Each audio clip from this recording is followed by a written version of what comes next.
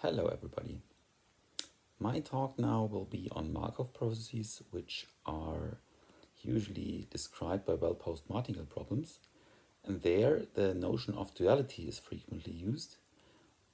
In particular, it's used for showing uniqueness of the martingale problem. But now we have a technique to use duality to show existence of the solution of a martingale problem. So this is joint work with André Depperschmidt and Andreas Geven, both from Erlangen. So let's get right into it. As you might know, Markov processes are usually described by martingale problems, which is the following. You have something which is called a generator or pre-generator, which maps functions to functions.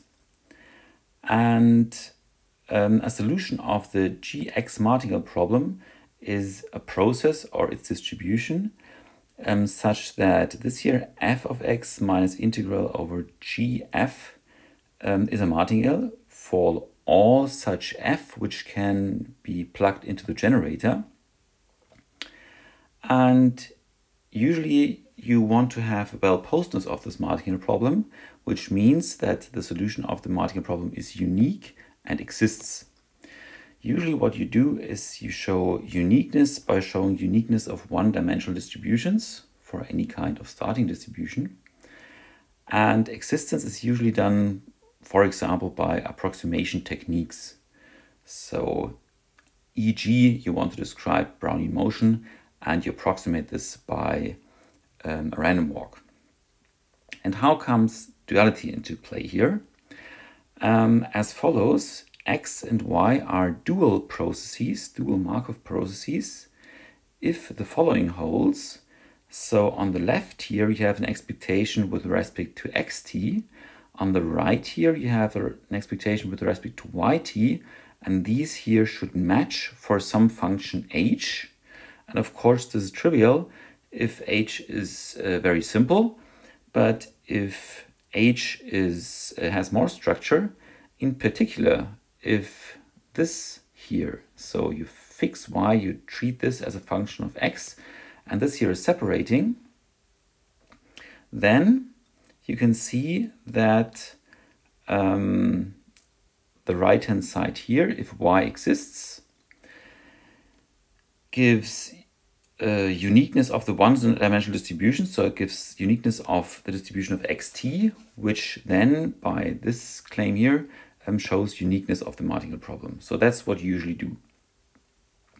And now we want to also use duality to show existence of the Gx martingale problem.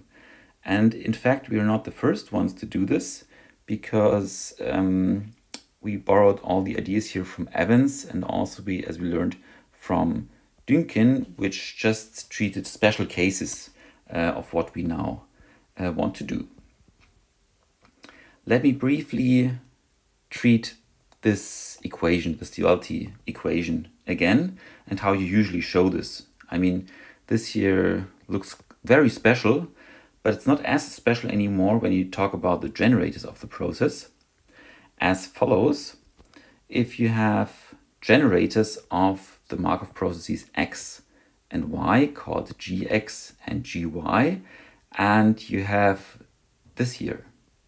So the generator of the function where y is fixed, and here the generator where x is fixed, and that's just the same, then in fact this equation here holds, as you can easily see, because when you compute the time derivative of this function here on a probability space where x and y are independent, you see this is 0, which means that at s equals 0, you have the right hand side here, and at s equals t here, you have the left hand side here, and since the ds derivative is 0, these here must match if just the generator equation here holds. So duality is not so hard to see when you look at the generator. Now let me come to our claim. How is duality used for existence of a martingale problem? Again, we have h such that which is a rich class of functions, the px is separating. We need a generator of gx, but of course we want to find the solution, so there is no x yet, but y is a Markov process which solves the g-wide martingale problem. And assume that we can find distributions mu t of x and a distribution here in the second variable such that the following here holds, this here, and some measurability conditions must also hold. Then, so if we can find this mu here, in fact, then mu t will be the distribution of the solution of the martingale problem xt. So if you can find this, then the gx martingale problem has a solution, and since we already have a dual process, it's also unique, so we have a well-posed martingale problem, and the solution satisfies, xt has distribution mu t, and x and y are dual. And in fact, the proof is not very hard, because all we have to do is to see that the xt as we define this here satisfies the Chapman-Kolmogorov equations, but actually they follow from y being Markov, because the Chapman-Kolmogorov equations hold for y, so they also hold for x. So let me make an example, which is here the Fleming-Leo super process, which is an important process in mathematical population genetics. Let me just set the scene on the slide here. So what do we need to apply our theorem? We need a process, a Markov process y. We need a state space for our process x, and we need a duality function.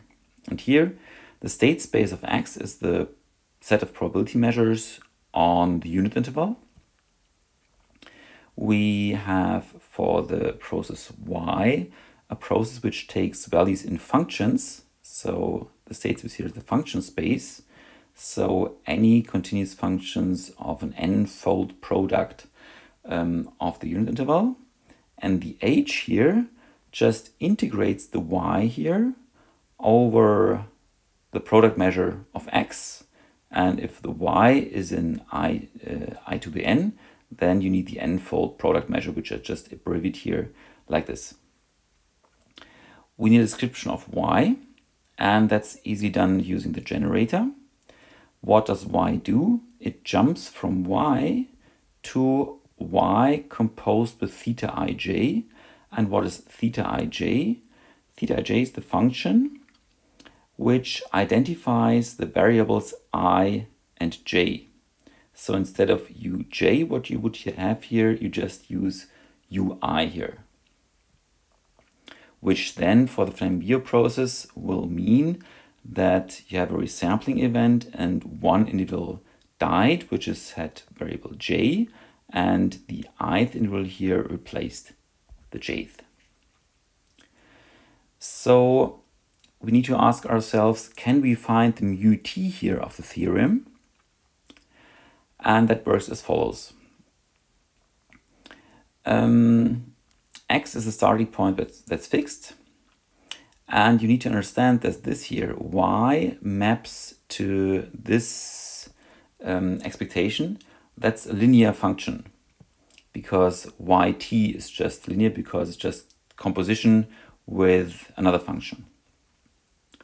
And in fact, this map here is linear and can be extended to a linear form on the set I to the power of the natural numbers.